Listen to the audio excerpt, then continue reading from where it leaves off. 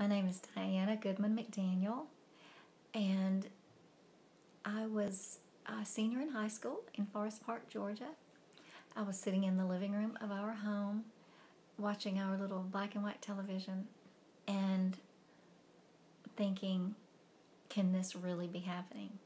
Did those men really fly to the moon, or is this just some kind of like trickery of television or government trying to make us think this is going on? But as I watched, I thought, oh my goodness, those men are so brave, so courageous. And they got out of that spaceship and actually put their feet on the ground and stayed in one piece. They didn't get hurt, and then actually came back to tell about it. And I thought, what a spectacular experience for our country and for those men and for me, to think that I was alive at that moment, to be able to witness this tremendous event in the life of our country.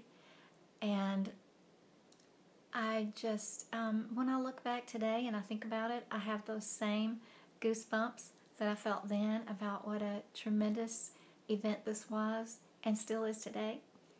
And a few years later, I had the opportunity to meet Buzz Aldrin in person and actually get to know him, and found him to be still an amazing man with an amazing history, and at his youthful age still travels the country to talk about all the things he's experienced, and so active and dedicated. And I was just thrilled to be able to get to know him, and